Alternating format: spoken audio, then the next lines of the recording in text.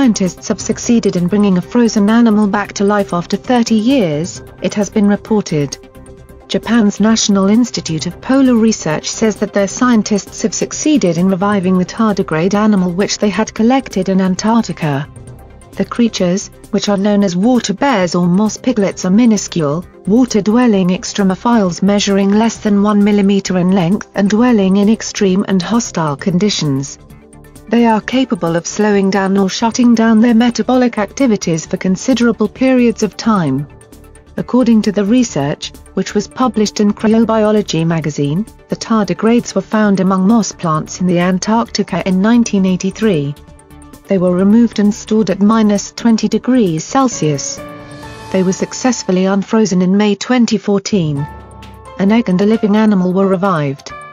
The latter began moving and consuming food after a fortnight.